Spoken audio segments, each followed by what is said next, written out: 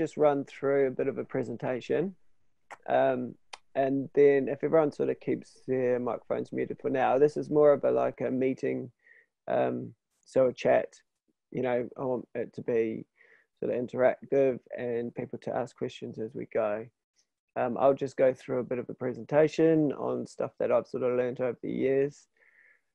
And then, you know, if you have any questions as we go, just sort of chip in and we will try and answer them as we go. It's pretty relaxed. It was more sort of a follow-up to Nicole Masters and Graham Hand, and just to sort of, you know, go over a few of the principles and just sort of troubleshoot any ideas people had and any issues and things like that. So I will kick off now that it's sort of 5:30, and yeah, just we'll keep it pretty relaxed. So this is me standing in a field of grass at Mungarara Station. So Mungarara is, you know, they're really into their regen ag, and Greg has sort of been into it for a long time, maybe for about 15-20 years. And he sort of follows the principles of the Savory Institute, very much into his holistic management principles. And then he sort of read Mark Shepherd's Restoration Agriculture. And this is sort of an example of that sort of permaculture principles coming into the farm. So here we've got rows of fruit trees. I don't know, can you see my mouse? Yeah. Yeah, perfect. So these are fruit trees, basically. Apple trees, pear trees, and there's also some nitrogen fixing trees in sort of every third or fourth tree. And the idea is to sort of create these avenues that we can graze. We were grazing these we had a small dairy herd that we graze, and so we're just sort of playing around with these ideas. Greg's very much into tree planting, and it's quite different in New Zealand because you don't really have the sort of the hedgerows and the tree plantings and woodlands that you do over here in the UK. But it's just a really quite a fun example of what we were trying to achieve over there. So I'll try and, okay, slide two. Okay, so, you know, most of you guys will know these principles. You know, what is regenerative agriculture? Well, so I pulled this off a really good website called the Regenerative Agriculture Definition, Terragenesis, I think, put this together. And they sort of define it, and I quite like this definition. It's, you know, it's a system of farming principles and practices that increases biodiversity, it enriches soils, it improves watersheds, and enhances ecosystem services. And that's quite an interesting one, that ecosystem services. I know Nicole touched on that. It's not, although they do say it aims to capture carbon in soil, and reversing this global trends of, you know, and basically the climate crisis that we're facing at the moment. But this thing about this enhancing ecosystem services is quite interesting, particularly now with the new environmental land management scheme coming into play. And there's going to be a lot of work around at the moment, pilot farms and things that are looking at these ecosystem services. And to me, that sort of, you know, that public money for public goods kind of falls under this sort of category, which is really quite cool if you're into this sort of thing. You know, it can increase biodiversity. It definitely enriches the soils, and, you know, has your infiltration rates and things like that, and your soil health improves. You know, it's going to improve your watersheds as well, which is another thing for the UK. Coming from New Zealand, water runoff is not necessarily such a big issue, especially where I'm from, but it is definitely an issue here in the UK, especially after we have such a wet winter, and then we've had such a dry spring. And everyone kind of freaking out that we're heading into a drought. So as I said, you know, it aims to capture carbon. This can, you know, this is a little bit sort of a bit of a sticky area at the moment because, sorry, it's ringing. You know, it's going to carbon is quite a tricky thing. It's until we can standardize that, it's going to be quite difficult to prove this.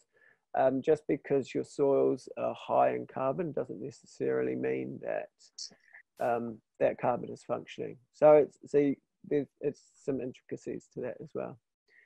It offers resilience, which is definitely something why, you know, it's stemmed from sort of Australia and America, because it's creating resilience for their systems. And, you know, Australia is a real dramatic climate, basically. You get these such extremes that we haven't really had here in the UK.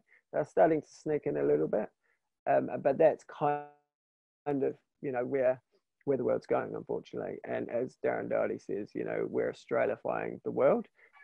So this sort of system, it's definitely about putting resilience into your farming system. And then, you know, it does, there's this thing around, you know, trying to prove that does it work, you know, where's the scientific evidence to back this up? And it is such a new way of thinking.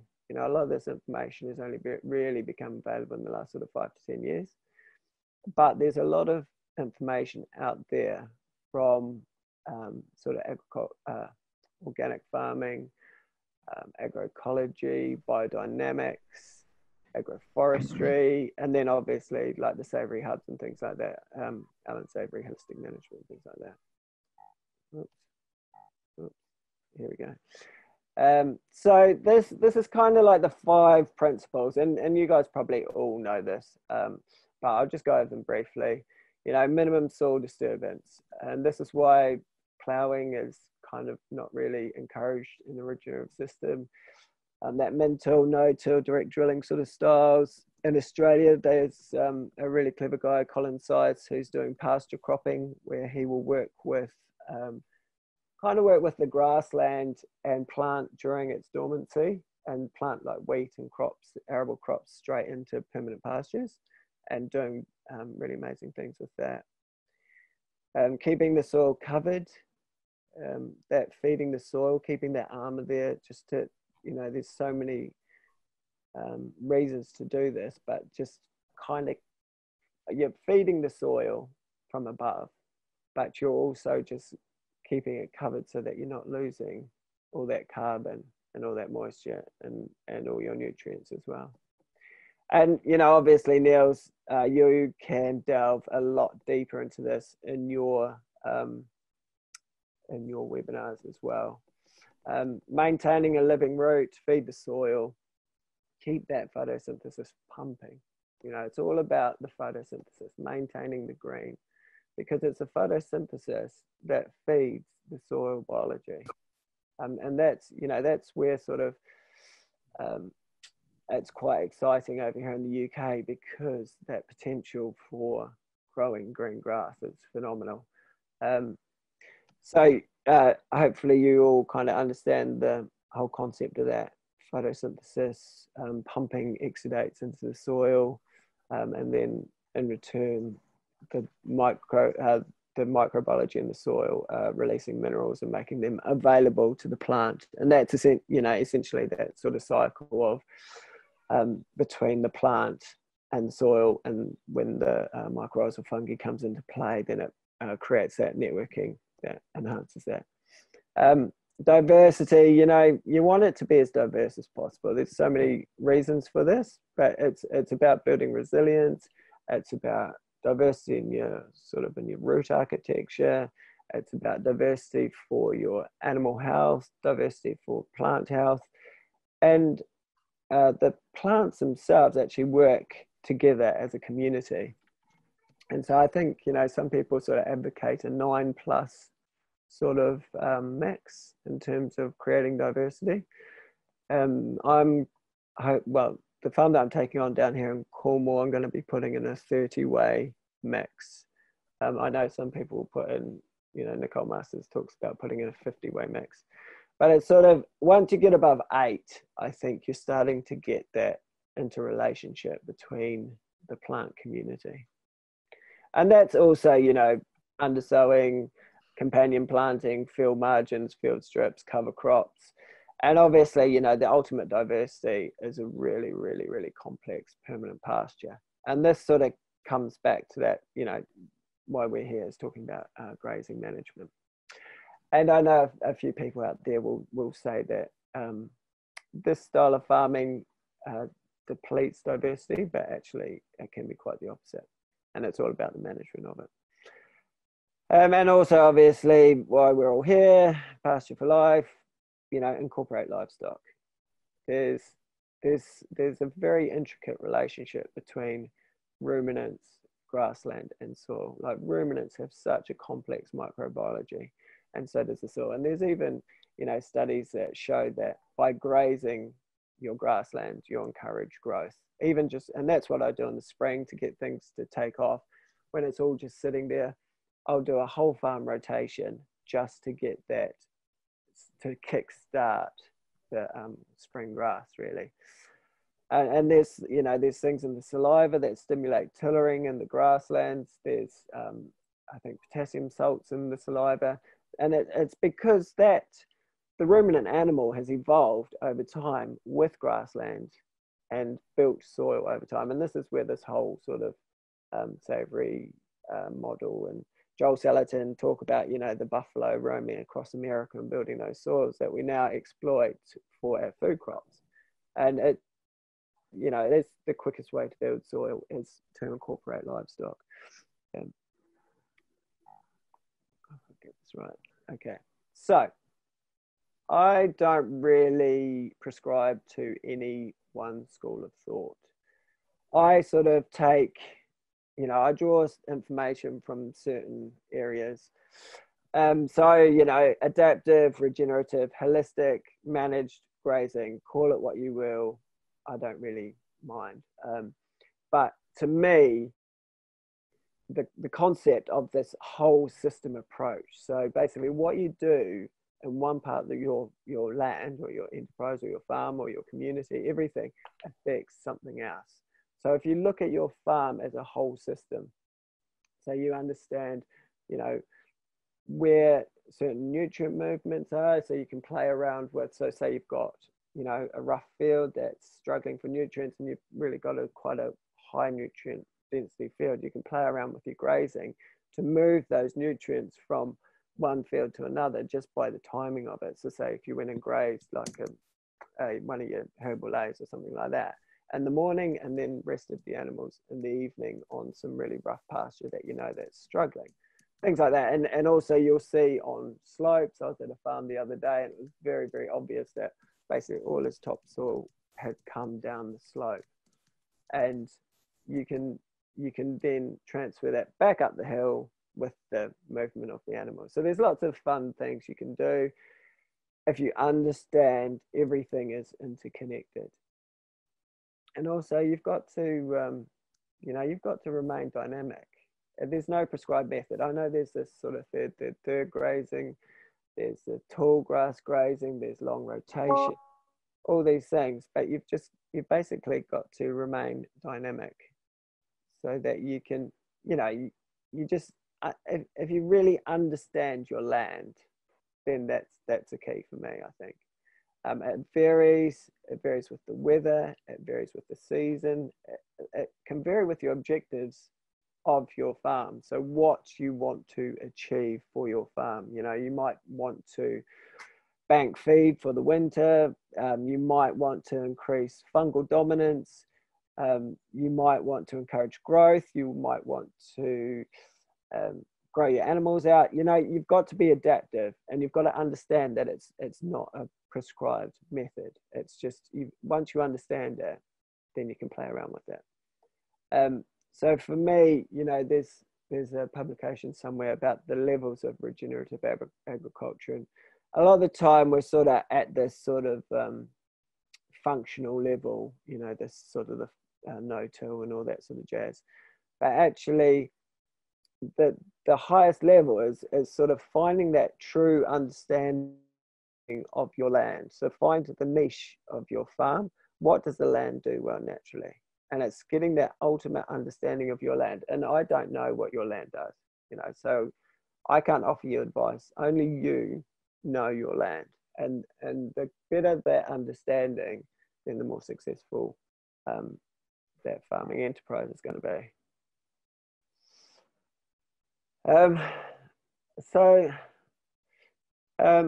You know, it's all about, when you're talking about finding that niche, it's also about understanding your own niche and working to your own strengths and the strengths of the business.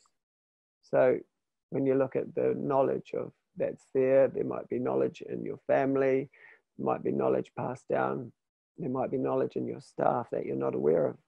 It's also about your staffing, who's actually on the farm, what are their strengths, what can they do well, and then look at the current infrastructure. You know, there's no point in having to invest in a load of money to make your farm function if it's going to, you know, if it's going to set you back. So you look at your farm and you go, okay, well, what does this farm do well naturally? And then that's where you go for. And the markets as well, you know, if it's an easy market, then go for it. So these are things that I kind of learned from Ian McInnes when he came over to New Zealand. I think, you know, he's a pretty clever guy, and his ideas really gelled with me. And the way I sort of talk about it is mindful farming. You know, be mindful of your everyday actions, and I think that sort of, for me, definitely sums it up. And also, you know, it's about enhancing ecosystem function. And that is one of the reasons why I returned back to Cornwall, because in New Zealand, the true regeneration of New Zealand would be native bush. There's no real grassland in New Zealand. It's all introduced. All our grass species in New Zealand came from the UK. The whole landscape in New Zealand was created when it was colonized. Sheep and beef obviously didn't have, you know, there are no ruminants in New Zealand. So by coming back to the UK, where it is a ruminant grassland sort of ecosystem, you can really play around with this ecosystem function and really get it humming. And that's where your permanent pastures and things, and working with the native grasses come into play. And, you know, work as close to nature as possible. So if you can maximize your permanent pasture performance without having to go out and sort of turn ground over, buy cover crops, do all this, and understanding that sort of that inherent cost and also the inherent energy that's in that, you know, and I think this, if we can understand our permanent pasture, and like people like Joel Salatin, he says, you know, he's never sown a seed in his life. Everything that he's done has happened naturally, and it's just about the management of that. And I think, you know, the UK has such a special climate for grassland that it should just be absolutely charging. Incorporate your hedgerows, your trees, you know, let your animals into the woodland and see what happens. Let them graze the hedgerows, because essentially, you know, they were browsers and grazers. You know, it's only because we've managed them into a grazing situation. And then look at your objectives. You know, what do you want to achieve during your grazing period? Because it changes throughout the year. Certain things, like I touched on before, certain things will change throughout the year. So you can play around with your grazing. You know, you might want to encourage growth. You might want to improve your fungal networking. You might want to build covers. You might want to stockpile feed. You might want to clear feed out for fresh growth in the spring. But you want to look at your objectives. What do you want to achieve? And then go from there. So, you know, this type of style of pasture management, it can build soil carbon levels. It can build microbial function. You know, it can enhance water infiltration retention. It can. Oh. Hello. I think, have we got a question? You know, so it does. It builds soil fertility. You do get nutrient dense food out of it, and it does do all these things. And so this is why it's so exciting to be involved in this, and it has, you know, such a huge potential, because you know, as your system improves and as the health of your system improves, it becomes quite a fun farming system to be a part of. So talking about Ian Mitchell, these are a few of his points that he made when he was over. All wealth comes from the sun. Your land is a solar panel. You know, your grasses that grow dictate the efficiency of that solar panel. So the energy is the elusive part of the equation. You know, there's so much protein out there, but there's not a lot of energy. And people who are focused on protein, you know, I've grown out dairy grazer heifers on a daily live weight gain contract. And I'd let them into this beautiful lush pasture thinking, you know, they're going to grow like stink. And actually the problem was it was too rich. It was far too much protein and it just goes straight through them. And so when I started introducing sort of that more sort of slightly lignified material into the system, that's when you could start to see that performance come through. And you can see it in the animals, you know, when they're bouncing and springy and happy and charging about, you know, they've got that energy level. You can see it in their coats, you can see it in their eyes. And I think, you know, that is something that over the years, we've just been chasing this protein thing. And especially for sheep and beef, you know, protein can be quite a problem, you know, it can cause lameness and a lot of health issues. Whereas if you've got a nice energy rich sort of feed from your grassland, that's when you start to see animal performance. And I've seen it myself, you know, I've seen animals when I've sort of tweaked my grazing a bit, we're getting growth rates of sort of over 2 kilos a day.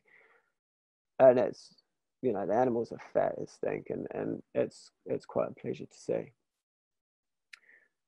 The closer you work with nature, the higher the chances are of succeeding, because you're working with a natural system. Whereas the further away you get from that nature, the harder you have to work, because you're basically fighting against nature. And that's another thing around this whole regenerative pasture management, is about understanding the natural processes of that grass and how it performs in a natural environment, or how it used to perform in a natural environment. Eat the plants in a vegetative state. So obviously this can vary a bit with your objectives, but what you're trying to achieve is you're trying to keep that grass as green for as long as possible, because that is going to create the photosynthesis that is going to feed the soil microbiology. And I think this is very key, and it's achievable to grow your biomass without the plant setting seed. And the longer that it's green, the more photosynthesis it will be doing, and the more energy it'll be putting into your soils, the more carbon it'll be sequestering into your soils, and the healthier your soils will be. And so if we go back to that, understanding that land is a solar panel, this is why the whole rotational grazing idea is so important, because the more sort of concentrated your animals can be, and then the rest of your farm can operate as a bigger solar panel.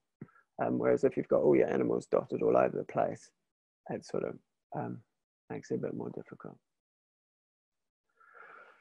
The diversity, as I touched on before, diversity of plants, it creates stability and resilience. So, you know, if you've got a dry season, the plants that do well in the dry will do well. If you've got a wet season, the plants that do well in a wet season will do well. And the more diversity, the more resilience you'll have. So you can have early season grasses, have late season grasses, you can have cool climate grasses, you can have hot climate grasses. And you're just filling all these different niches so that everything has a function, everything has a role. And then also that diversity creates that the relationship between the plants and the soil, and they work together as one. As I touched on before, you want to be feeding the soil from above, so with your leaf and plant matter breaking down. So that's that sort of that third principle. So you are feeding your soil from above, and that will feed that above ground sort of biology. And as that breaks down, you know, that's building that nice sort of carbon layer on top, but that is a decomposition one, and it is liable to sort of breaking down and losing that.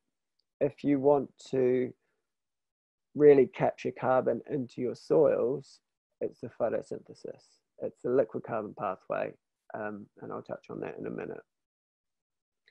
Functional carbon is more important than nitrogen.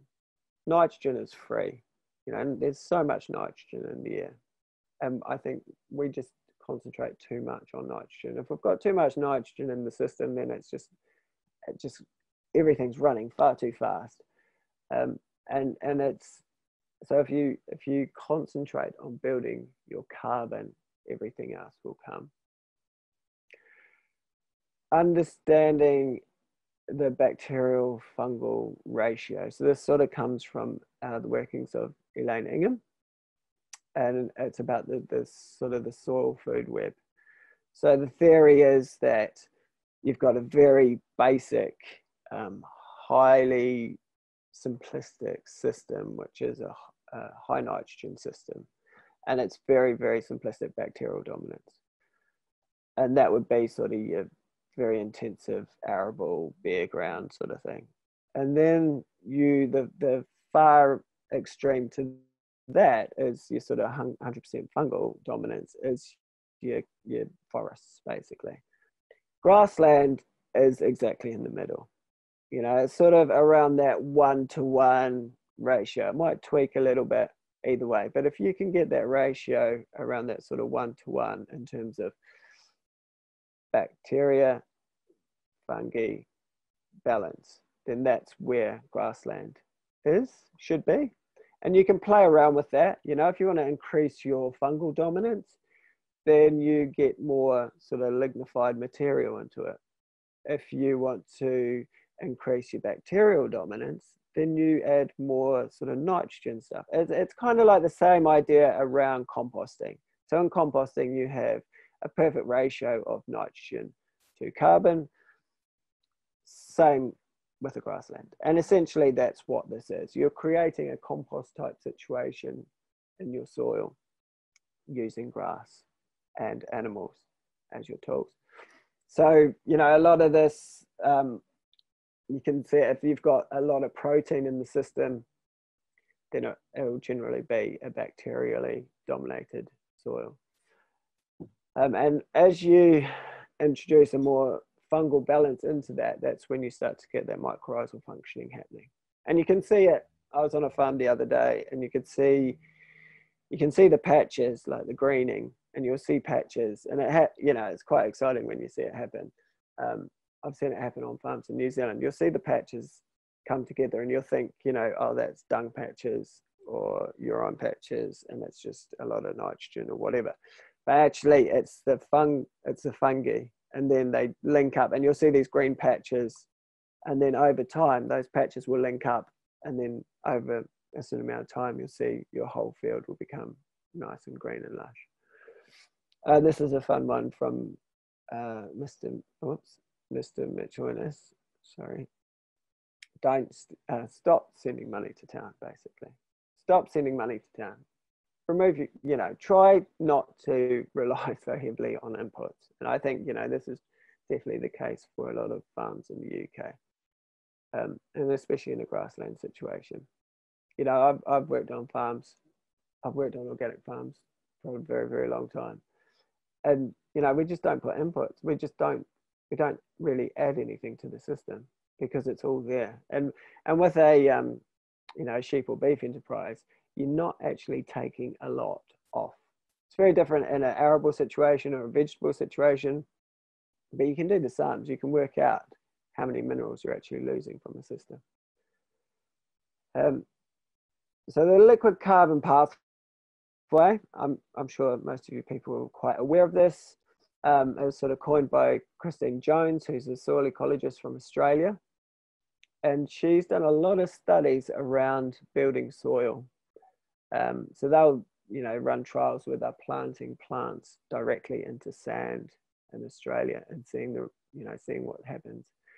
And I've worked out that that this liquid carbon pathway. So it's about the photosynthesis and the exudates coming through photosynthesis, feeding the soil biology. And this is an example of soil biology colonizing roots, basically. And it's called, what do they call it, Niels? I rust the roots, but rhizosheaths. Rhizosheaths, of course. And you know, this is an example from Fred Price, who's a bit of a legend around there. So he's doing loads of work with his arable system, and you'll see this a lot more in an arable situation with annuals. So you won't get that sort of dramatic looking root structure from a perennial system.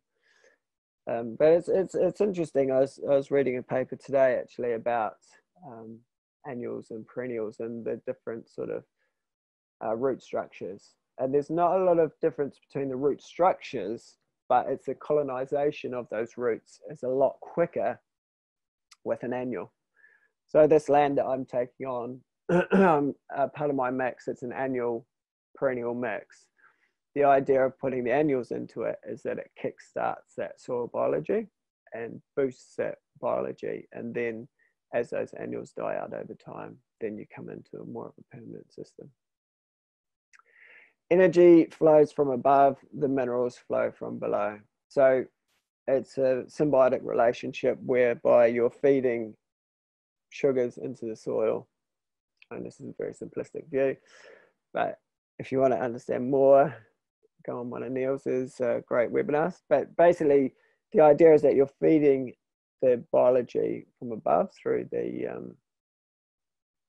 roots and through the exudates. And I think, you know, up to about 40% of carbon goes out as exudates for some plants to feed the soil. And it's about linking that, creating that link. You know, if this was a conventional farm and they've seen it before, if they put nitrogen on or phosphate or things like that, it breaks that link. You know, the plant's like, well, I don't need to seek out those nutrients because I'm getting fed from above through a water soluble source. Whereas this here creates a really intricate relationship, and that's when you think about the mycorrhizal fungi, which sort of goes onto the root hairs and extends those root hairs so that it can seek out minerals and that mineral energy exchange. And that's why it's really important to keep that photosynthesis going, because it's the photosynthesis that creates those exudates. And you can recognize this through things like bricks testing and things like that. That will show you the rates, you know, it'll give you an indication of how well your plants are photosynthesizing and essentially how well they're feeding the soil. So we'll get into the grazing aspect. And, you know, this is just one angle. I just want to present this information. Obviously, I don't know everything. I know a few things. This has kind of come from my own personal experience and things that I've learned over the years. So people might have different ideas. So whether you want to take it away or not, that's up to you. But for me, I think this has definitely helped me understand it a lot more. So when you're thinking about grassland, so if we have a look at this picture, if you think, so what I always try to avoid is eating below that red line. Because if you can keep above that red line, then you maintain this root structure. Once you start to get below that red line, this is when you start to lose that root structure, because what the plant is doing is it's dropping the root structure in order to gain the energy to grow again. So if you're doing continuous grazing, you're just coming back to this, coming back to this, coming back to this. And you can see here from this really good example of what's happening to your roots, your root system. So if you can maintain this sort of amazing root density, or encourage or work back from this even, which, you know, probably is the case for a lot of people, then this is going to offer a great deal more resilience to the system. And it's about minimizing the stress to the plant.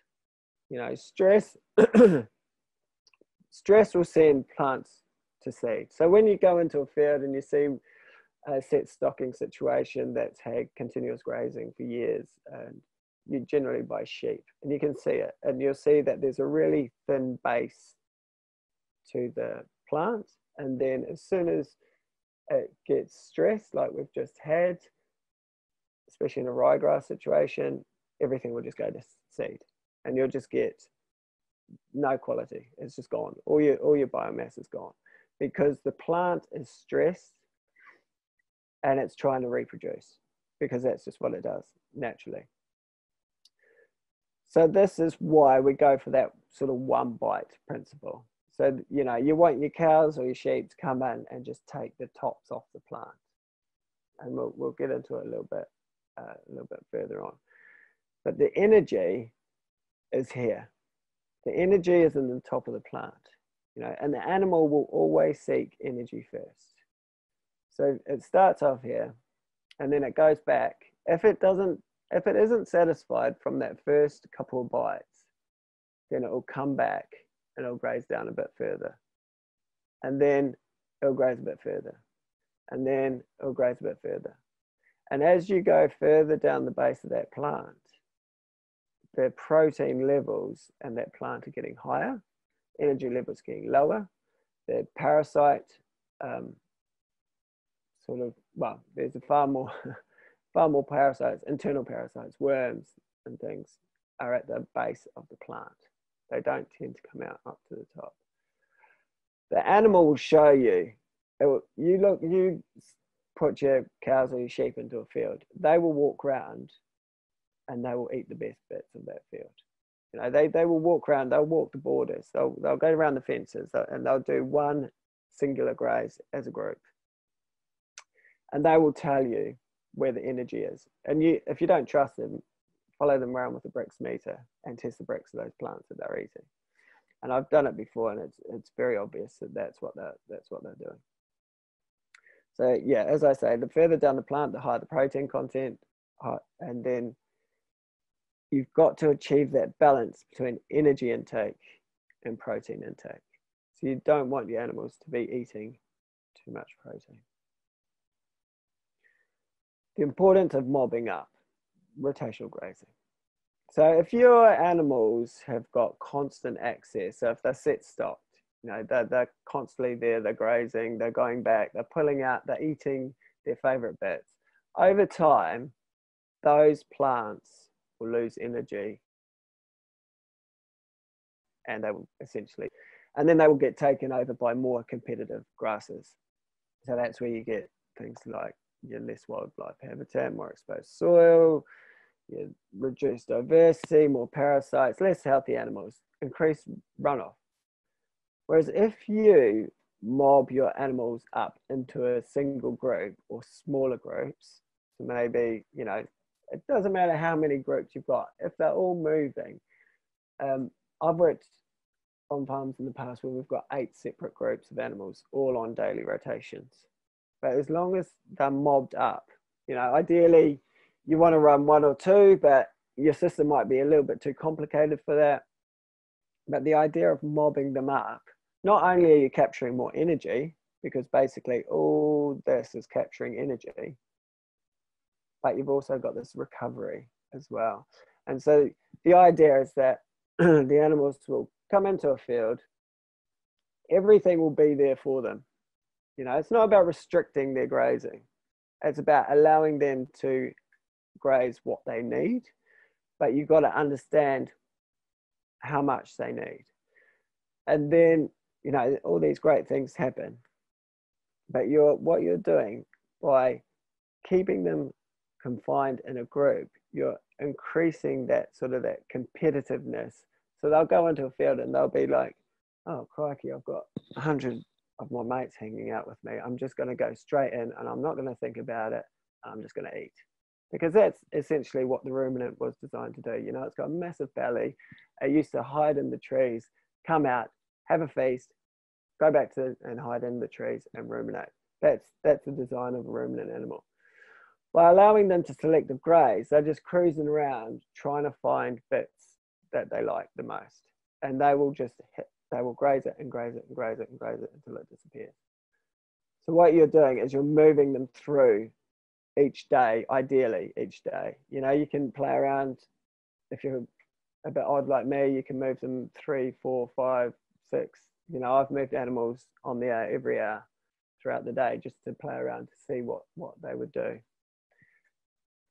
And then it's avoiding that sort of that second bite, you know, and it's allowing that plant to perform naturally as it would in nature. You know, so there would have been these great swaths of animals going across rangelands, and they would have been chased by a predator to keep them moving. And then the only times that they really camped up was in the spring when they were calving or lambing or those sorts of things.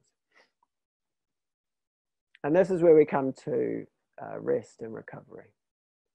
So your rotation should be designed around plant recovery. It's all about plant recovery. So you want to understand at what stage you think your plant has recovered. You speed up during high growth and you slow down during low growth.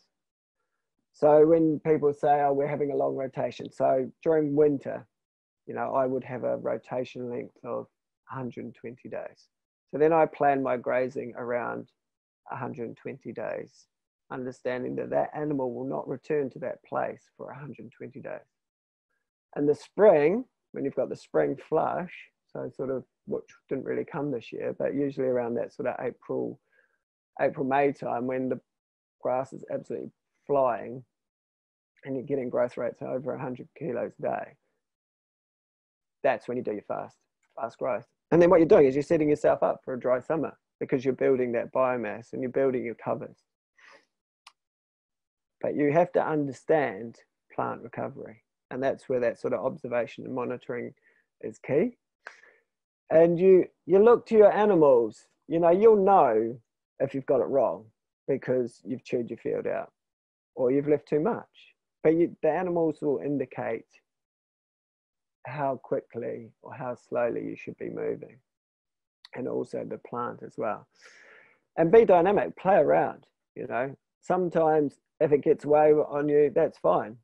You know, you just mob it up and get your cattle or sheep to work it into the ground, and then you're feeding the biology. You're not wasting anything. You know, as my old boss used to say, nature doesn't do waste. You're feeding something. So when to graze, you know, it's based on plant recovery. Try not to graze any more than half the plant.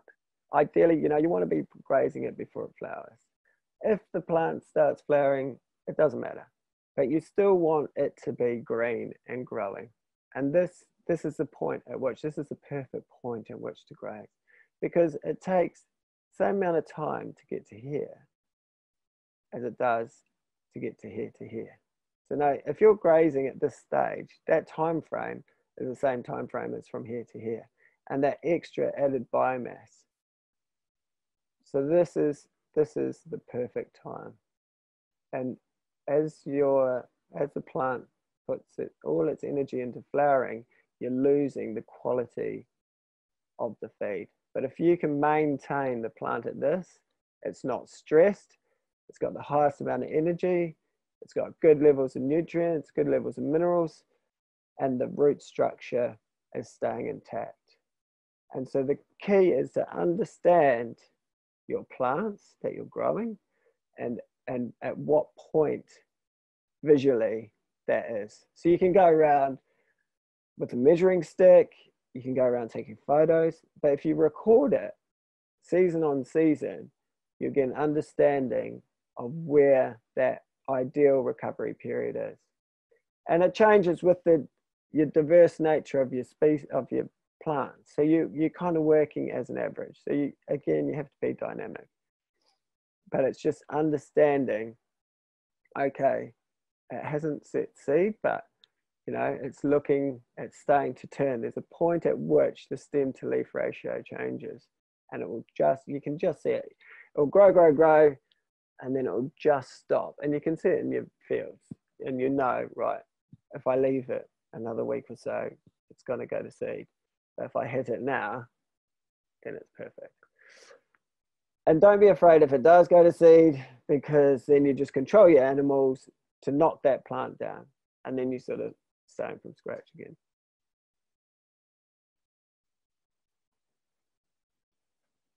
So this is kind of an example of where I would say it's probably gone a little too far, but the animals are loving it. You know, these are R1 heifers, probably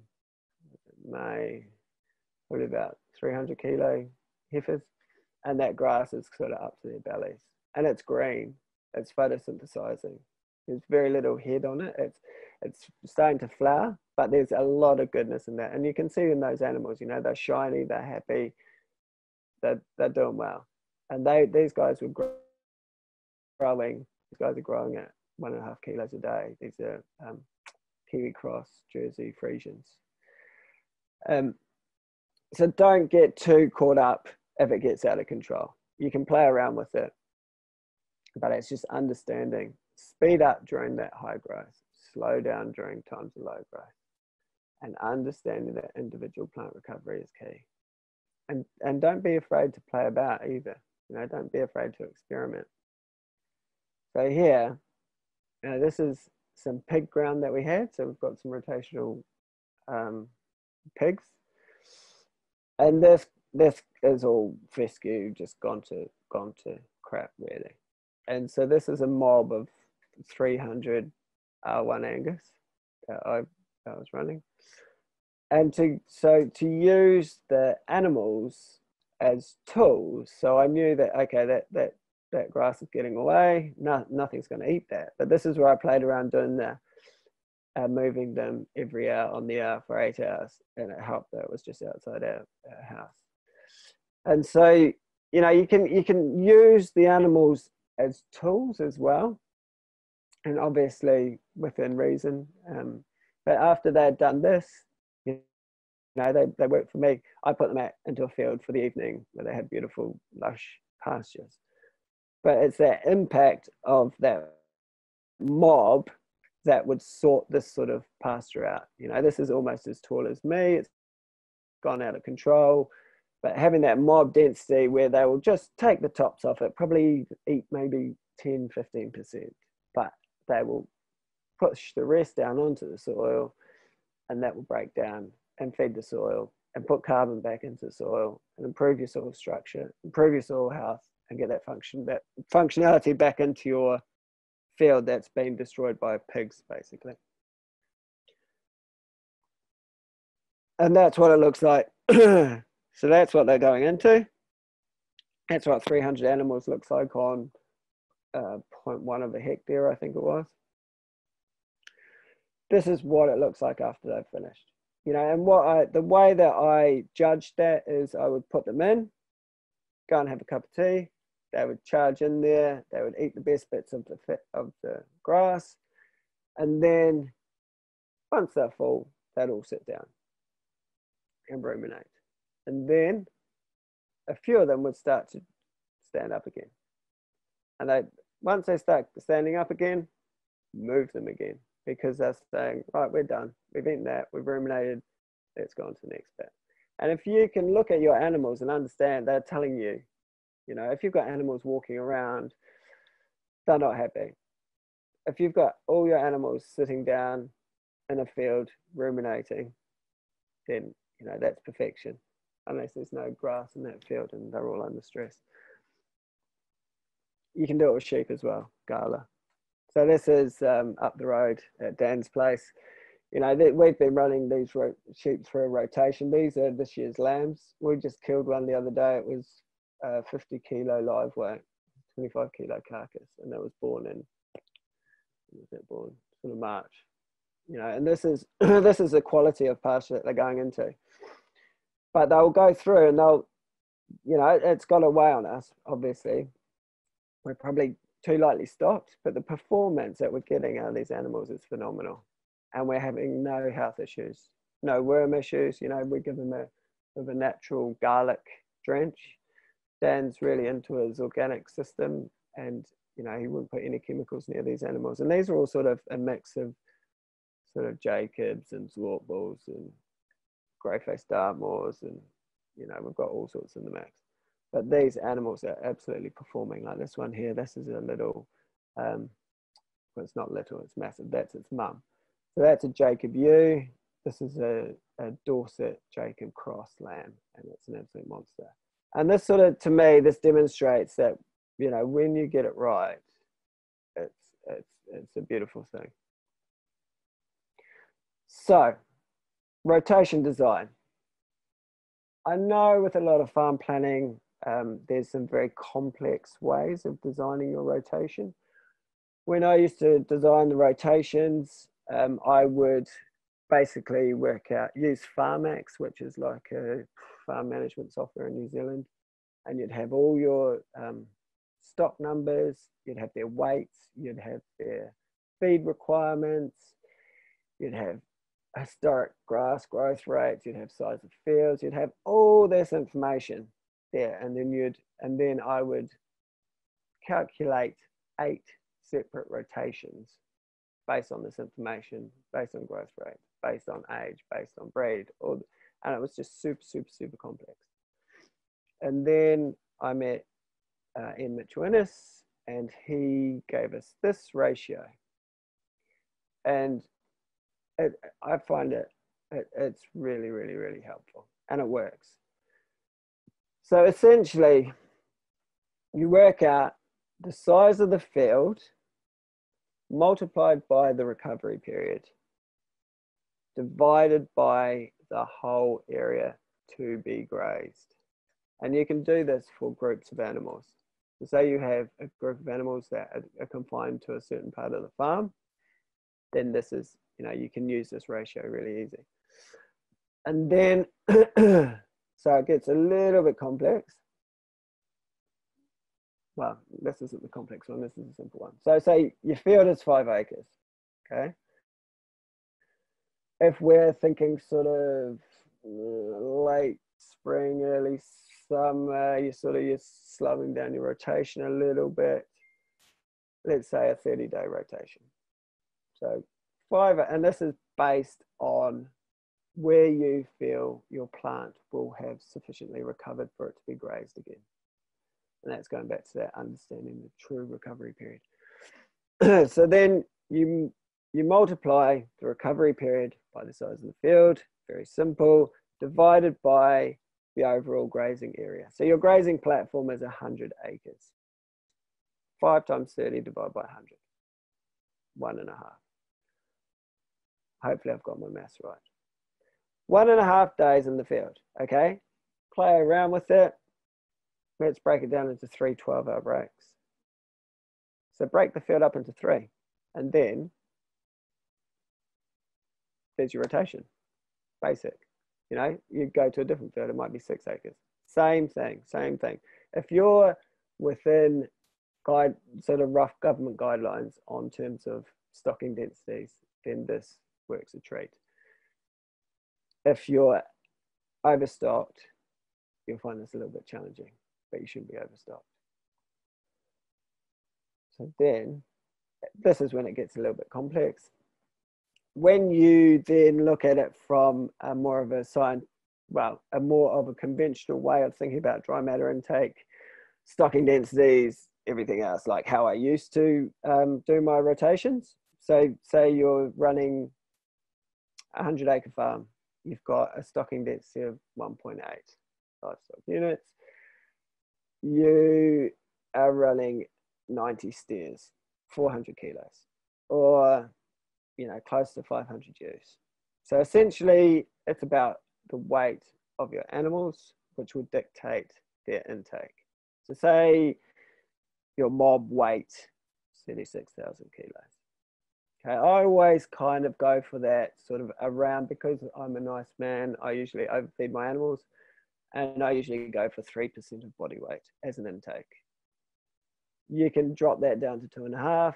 It depends where the animal is in its life, if it's growing, if it's lactating, if it's at maintenance.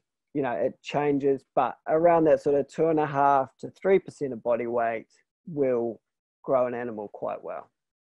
Okay, so the feed requirement of the actual mob works out at 1,000 kilos of dry matter per day. And I imagine you all kind of understand that sort of figure, that calculation.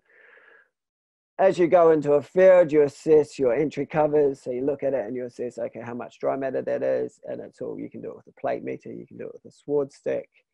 Over time, you can get your right, you know, and then because you only really want to eat a third, you're removing 800 kilos per hectare.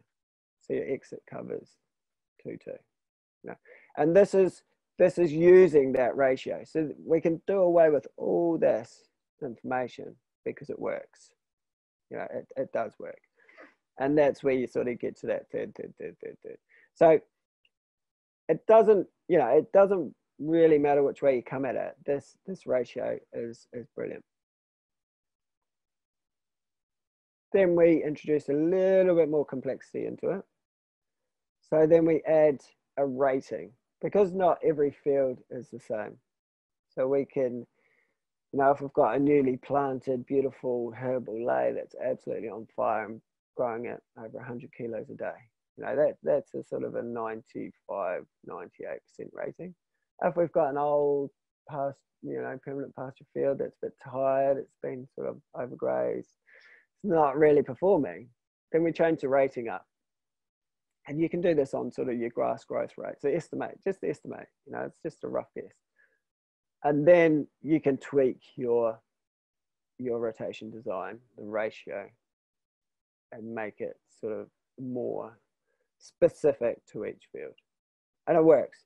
What you'll find is actually over time, as your sort of your feed efficiency improves, your area to graze will reduce, because you'll have fields that are going out of control because you're not getting to them, because your farm's performing so well.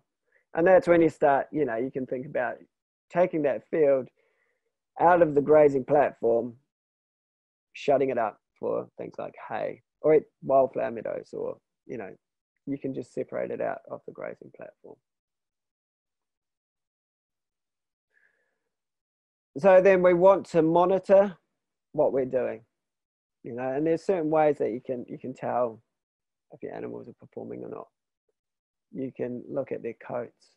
Like, these are Wagyus. These are grass-fed, 100% grass-fed, grass-finished Wagyus for First Light, which sell, you know, grass-fed Wagyu beef into America. And they are shiny. You know, they are absolutely doing well. If you see a ropey Wagyu, you'll understand. They're like racehorses, and they're not designed to perform on grass. But these girls are doing absolutely beautifully, and you can see it in that shiny of the coat. And also looking at the dung. You know, the dung tells a lot. And there's so much out there looking at dung scoring. It's all out there. You just got to Google it. Growth rates, when you get it right, and because in New Zealand, like, this system is, well, for me, my farming system has to be productive, because that's how I get paid. So I get paid on live weight gain. As a farmer, that is what I'm doing. I am producing meat to feed to people. So growth rates for me are extremely important. And that whole conversation around growth rates on the forum today, I know that I can get 2 kilos out of my cow, out of my heifers, if I get this right. 2 kilos a day of live weight gain. And I have never really seen that before in any operation. So it blows your mind. Fertility, you know, look at your cow fertility rates. And another little trick is to get a little piece of litmus paper and put it in a bit of urine, and it will show you the pH. It will demonstrate whether if they're feeding too much energy, acidosis, or too much protein. And that sort of balance should be within that sort of 6.5 to 7.5 range. You can do your soil health monitoring, and we're all very aware of the Soil Mentor app, and it's brilliant for, you know, on-farm monitoring of your own soil. So here you can, you know, you've got your VEST scoring. You can look at the nature of your soil. You can dig a hole in the ground and assess it. There's so many different metrics that as a farmer you can test the health of your soil, and you can see it evolve over time, and you'll see whether you're doing damage or whether you're doing improvements. And this whole regenerative thing, it's about repairing damaged land. It's about doing better than you did last year. So this is a slake test, although it's not the protocol that they follow for Soil Mentor, but this is a lump of soil that I put out for a demonstration that we had when we had an open farm at Mangarara. And this this was when I was clearing everything up at the end of the day. So this was put in at about, I don't know, 10 o'clock in the morning, next to a piece of soil that I dug out of the lawn, on the lawn of the lodge. The piece of soil on the lodge dissolved in about 10 minutes. And this here held its structure for about 3 days. I mean, it's ridiculous. And the clarity of that water is phenomenal.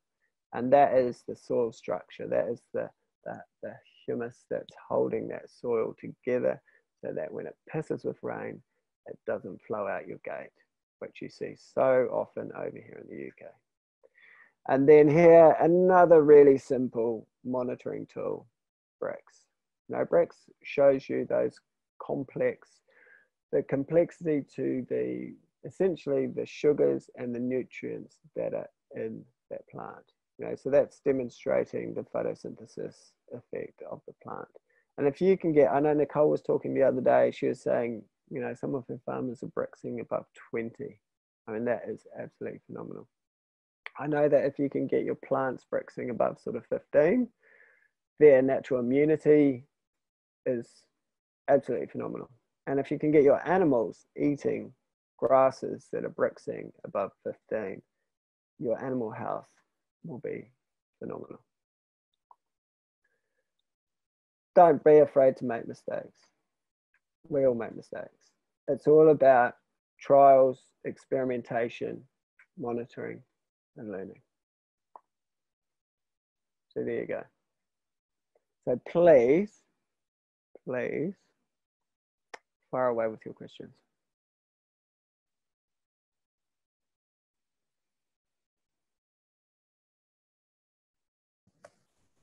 Should we put questions in the chat, Tim, or speak out loud? Just speak out loud, I think is the easiest, yeah. Cool. Great chat. Really enjoyed that. I bought a refractometer a couple of weeks ago. So yeah, I've been taking bricks for the first time, which has been, yeah, super interesting. I've done a bit of following the cattle round when you put them in, and you're like, why are they going for that hedgerow over there? And yeah, like bricks is, yeah, it's it's my new favorite toy. Quick one, because I'm a novice, obviously, on bricks. So I did second cut silage yesterday, just before the rain. It was brixing about as lucerne and grass mix. It was brixing at 14 just before I cut it. So yeah, sun was out, really happy. Took a bricks just before it was baled. So obviously it wilted and it brixed at 25. Wow. So I was like, whoa. And then I'm like, one, is that correct? I was calibrating in between, but my assumption is because it's wilted, it's lost a lot of moisture. So the sugars that would be in it would be concentrated. Would that be correct? Yeah, or have I just got a completely inaccurate bricks reading? No, I'd imagine it's the concentration of the sugars. Wow. Niels would be a good one to answer this one. I guess probably the best thing to do is to take a wet sample and then a dry sample. So you're comparing like for like. That's the only thing I would suggest. But yes, certainly people like Lupo say, for example, yeah, if you're going to take cut silage, like sort of mid-afternoon or sort of early afternoon is the optimum period, because all healthy plants will translocate each day's photosynthesized sugars down into the roots, basically.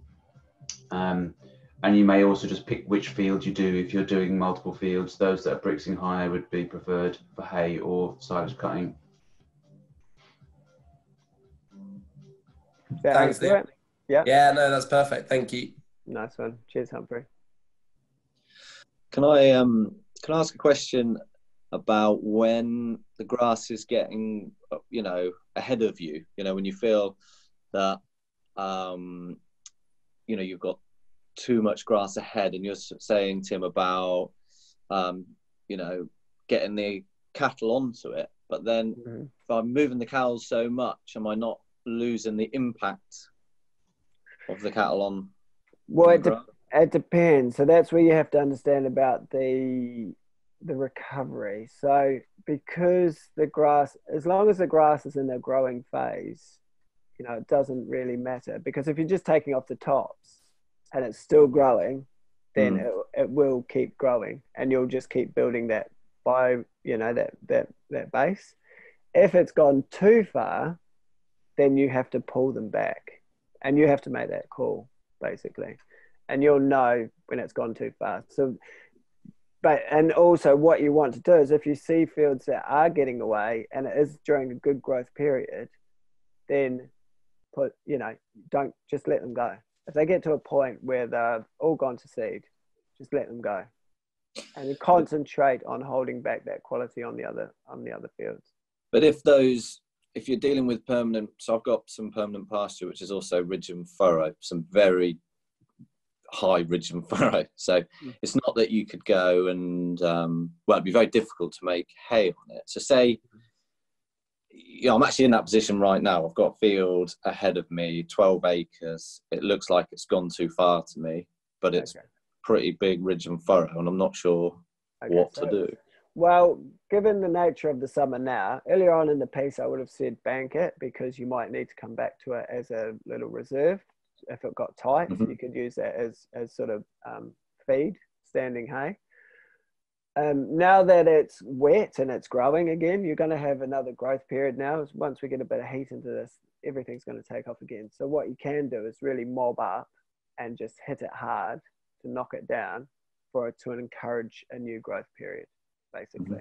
So you're getting that quality. As long as you've got enough ahead of you elsewhere so that you're not compromising the remainder of the farm. You know, the worst thing you can do is hit it really hard when you've got nothing else to come back to, because there will be a period of maybe 4 to 6 weeks where that plant will take to recover. And because it's gone so far, that recovery period will be a lot longer than if you say just we're taking the tops off.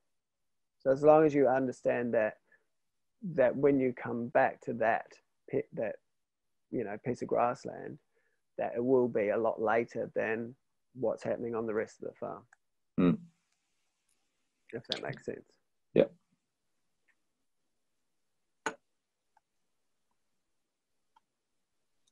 I had a question about cutting for hay, and you were referring to the length at which the animals will graze to, that you go over a certain point and it'll cause stress. Would you apply the same sort of rules when you come to cut hay to avoid that stress?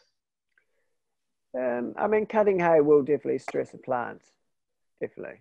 And, you know, and that's the thing about cutting hay. I tend not to cut hay because I'd rather just bank the feed. But, you know, as long as you're aware that that will cause stress, and again, adjust the recovery period accordingly, then that shouldn't be a problem. I mean, you're going to cause plant stress at some point. That's, you know, it's fine. It's not a prescribed method. It's just when you're grazing that, it's quite important to try and avoid deliberately stressing that plant. Cutting hay is fine, but just understand that when you take that hay away, your root structure will be significantly diminished. And so the recovery of that hay field will be a lot slower. Again, same with, you know, trampling it. Only when you trample it, then, but by cutting it, that plant is then going to have to drop its root structure to get the energy to then grow again, basically, if that makes sense. And you said that you don't like to cut hay, what if you're thinking about winter feed? Yeah, I'm because I'm just playing around, because I've got my own little projects I can do now. I would buy in hay over cutting it, unless I had a lot of grass. So yeah, I think buying in hay, you're basically, and especially if it's really high quality meadow hay, like they're getting at English Farm by the sounds of it, Humphrey. You know, you can buy in some really beautiful, diverse meadow hay, and that will encourage, you know, a lot of diversity into your fields as well. But you're actually stealing someone else's nutrients. You know, what they say, selling hay is like selling soil.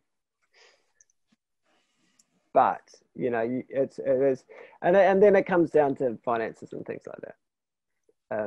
But it depends what you're trying to achieve.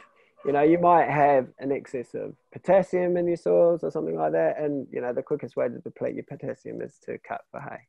But as long as that hay is going back into the system, those nutrients are staying in the system, it's fine. It's fine. I just like to play around with things. And you know, I've worked on farms before where we don't really have to cut. And that, you know, that's the beauty of New Zealand, or, you know, down here in Cornwall, it's not really cold. So, you know, I'm not really expecting any snow anytime soon. And I'm definitely not housing my animals. But I'm very privileged to be able to do that. And I totally understand that the rest of the UK might not be able to do that.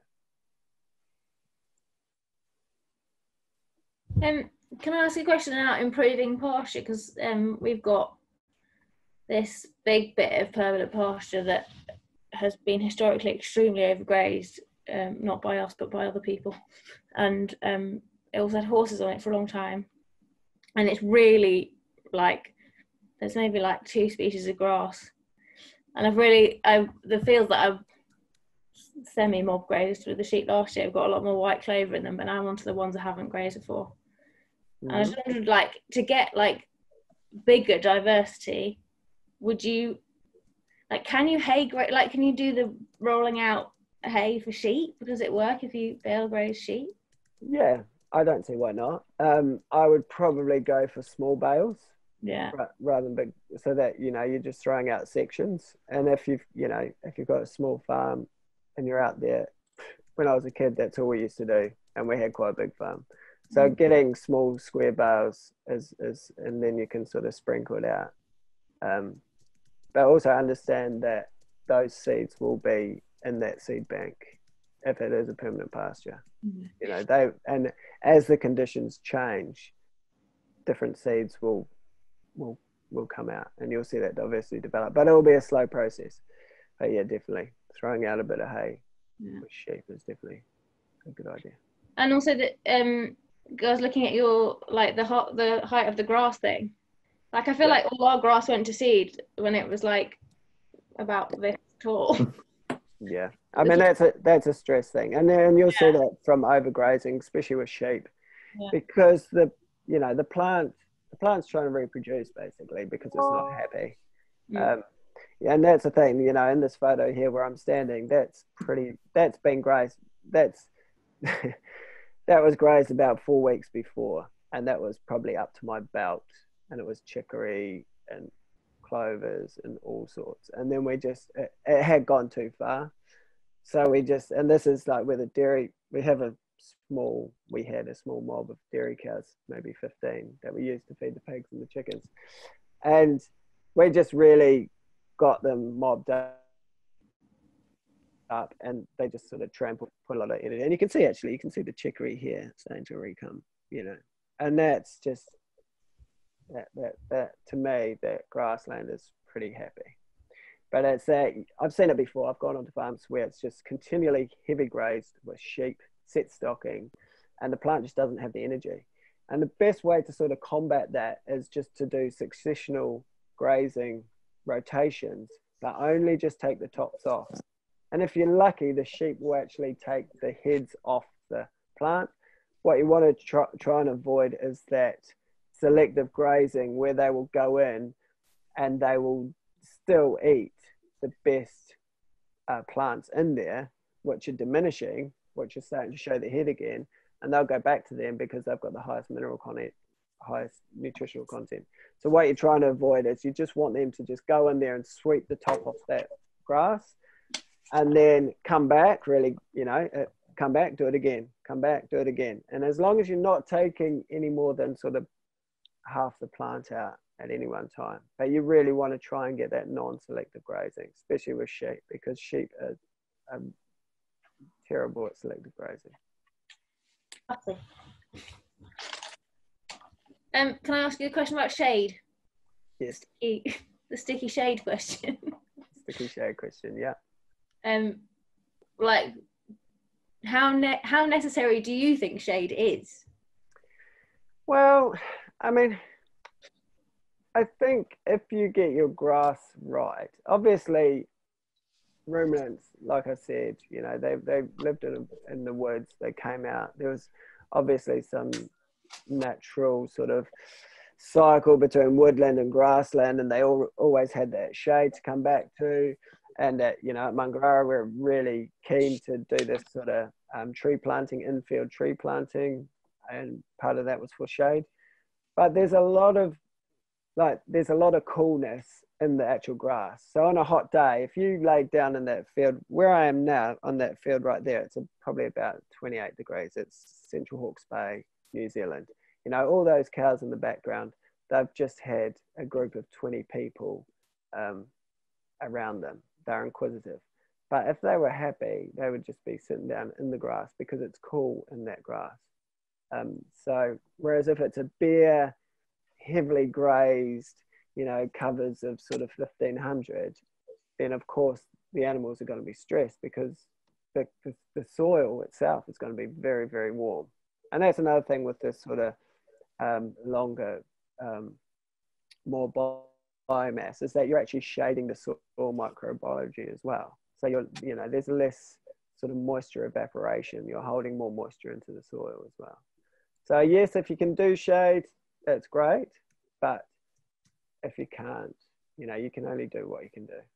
I know Joel Salatin has these crazy shade mobiles that he sort of rolls out into the field, and the animals all sort of camp under those. But I'm not really sure of the temperatures. And to be honest, in the UK, you know, is it really going to get that hot? I don't know. I've worked in Australia. Bloody hot. I've seen animals out grazing in like 35-degree heat, looking pretty happy.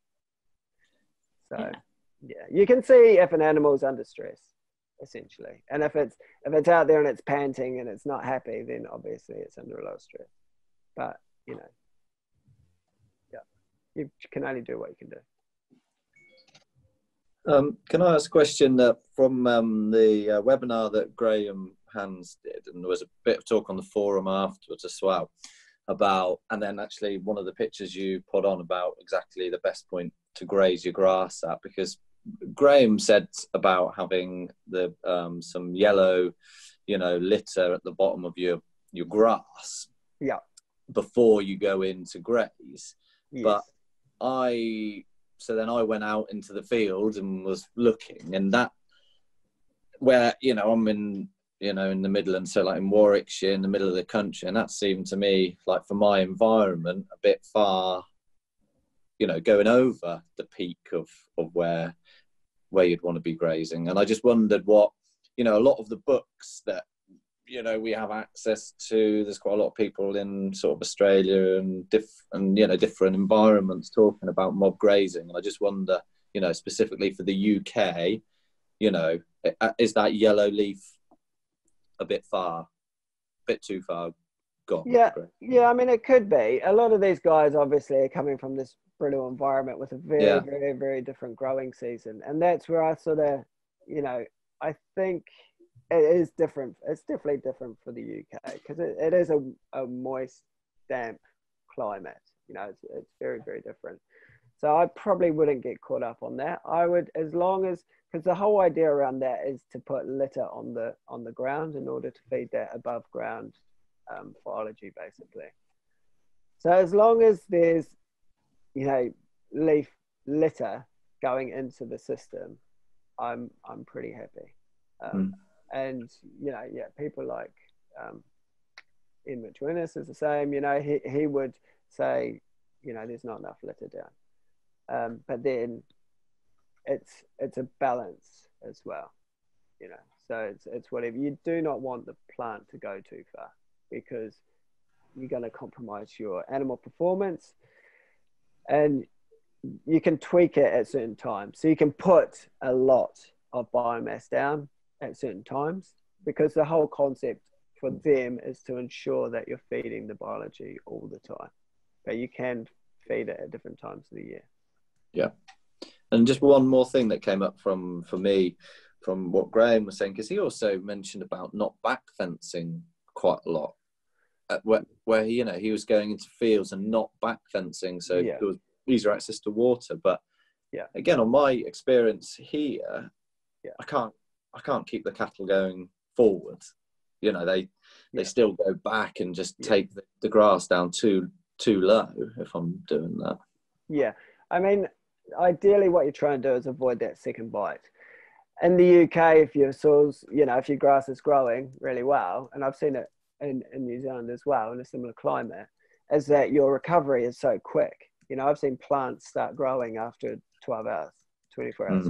So if the plant is recovering that quick, then definitely back fence it.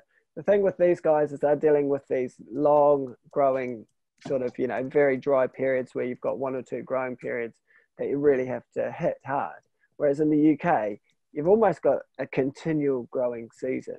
Like, it might sort of slow down in a very, very hot summer, and also in a very cold winter. But down here in Cornwall, I imagine this place will grow grass all year round. So it's about avoiding that second bite. So if you see your animals going back and grazing, then they are getting that. Because that second, when that plant re-emerges, that is going to be the sweetest, most nutritious piece of grass that they can get their mouths around, basically. But you're impacting your recovery of your plant. So, if it's a quick growing season, definitely keep them moving. But if it's a drought, if it's winter, if you've got a lot of biomass that you want trampling, then let them trample it. And that might be the case with that field that you're saying that has gone too far, because then you're trampling. The more trampling you can do on something like that, the better. But once that grass starts growing again, just try and stop, because if they nip off that growing point, then your recovery is going to be compromised. Yeah, thanks.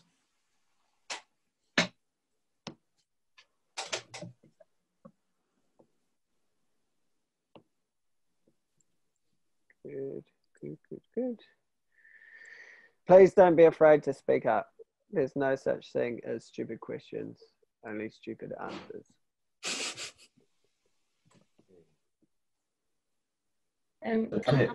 Oh yeah, sorry, you go. Oh no, okay. It was just you were talking about the sheep that you had there, the lovely ginormous sheep. Yes, yeah. And I was wondering what your rotation is of the sheep, like year to year, in terms of parasites. Well, we're lucky here, because this has been for a long time, essentially. And this is part of a greater rotation. So this farm does vegetables and other things. But there should not be a worm burden in these fields, because there is no worm burden, So because there's not a historic sheep grazing. Yeah. And where they're grazing, they're kind of putting their heads down, only because this grass has gone too far. But we're keeping that rotation so quick that they're only really in there for like a day at most. And if you've got your biology, if you've got that sort of functionality happening, you'll see that breakdown of dung is super, super quick. It's where you've got that biology is struggling, and you'll see dung hanging around for, more than a few weeks. Whereas here, your dung's sort of breaking down in 3 days, because, this is an extreme example. but this is just demonstrating when you get it right. It's absolutely stunning to see. Yeah. So yeah, we don't do fecal egg counts, but it would be interesting to see, because another thing to think about is worm tolerance.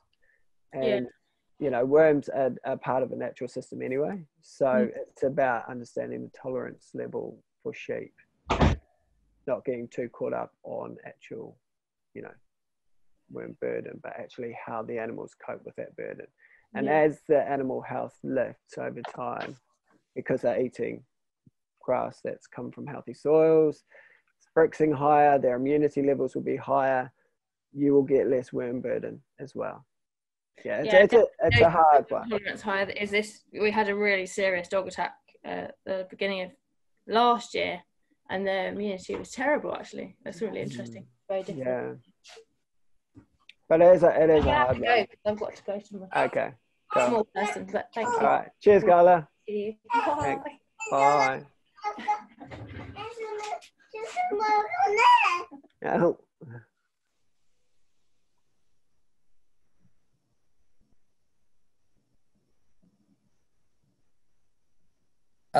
So Tim, we've been, it's our first year holistic pan grazing on the farm, in particular with the sheep, which we've always a bit more tricky, you know, fencing and escape artists and getting the desired residual, if you want to call it that, and getting a trampoline with the longer grasses. But we've been doing that since lambing, and we haven't had, interestingly, I was really worried about foot problems between the claws with the longer lignified grass. Haven't seen any of that at all. We've had a really bad parasite burden in the sheep historically, and interested if there's any studies on parasite burdens or reduced parasite burdens in longer grass grazing, because already we're starting to see, we did a few fecal egg counts last week and they're coming back super low still, which is positive, but I'm not aware of any studies as such that have looked at it, but anecdotally we're seeing a positive impact so far. And secondly, just sometimes when it's, you know, it's hard to get the trampling effect when maybe things have gone a bit far or quite lignified or super tall with the sheep. So we're playing around with a bit of a leader-follower system and get the cow, you know, on a 2-day shift, or ideally a day shift, and then get the cows in straight after to get that desired residual. Someone on a webinar recently was saying that actually you shouldn't follow directly behind and you should let it rest and the second rotation come around with the cows. I didn't know if there was, I haven't actually seen the webinar, it's second-hand info from someone. Yeah, I mean, what you can do, what I've done with lambs in the past, is you just, you send them ahead. And essentially what they're going to do is they're going to pick out the absolute best. Yeah, because you're basically allowing them to free choice, to choose what they want. And sheep the same. And they will go through and pick out the best bits. And then if they haven't impacted the grass, then it's fine. Then you can really follow through and hit it with a cow. I think waiting for a second rotation is kind of, you know, it's kind of pointless, because what will happen is you'll lose the actual quality of, because if the grass has gone like it has here in this image here, obviously it's gone too far, but there's some really good quality in the base. And what we're trying to achieve here, like it's quite a tight group, is that I should have taken a photo actually, but you can actually see they have trampled it down and created that carpet. But you could easily just let them go ahead and just pick out the best bits, have very, very minimal impact on that grazing, and then hit it with your cows. And as long as you're still taking no more than half the plant, then that's fine. It's when you sort of take a lot of the plant and then return too quickly, I would say. But yeah, I've grown out lambs very, very successfully by running them ahead of the cattle, and they just basically go through and pick out the best bits. But this is a poor example of grass. Like, this has gone far too far.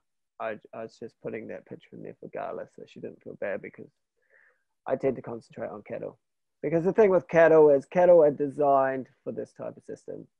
Sheep are designed for short grass grazing on hills in arid climates. They're not, and that's why you do get foot issues and things like that. But if it's part of your system, it can work, and that leader follower system is really good. And that's where you start to think about like the holistic different livestock classes. So if you've got animals that are growing that you really want to perform, let them go first. So like your growing stock, finishing stock, let them go first, pick out the absolute best bits, and then have that trampling effect with animals like cows. I mean, beef cows are phenomenal. They, you know, especially some of the native breeds over here in the UK, they'll look at a blade of grass and get fat. So you've got to understand where, you know, what you're trying to achieve with that animal, basically. Yeah, cool. Thank you. Cheers, Humphrey.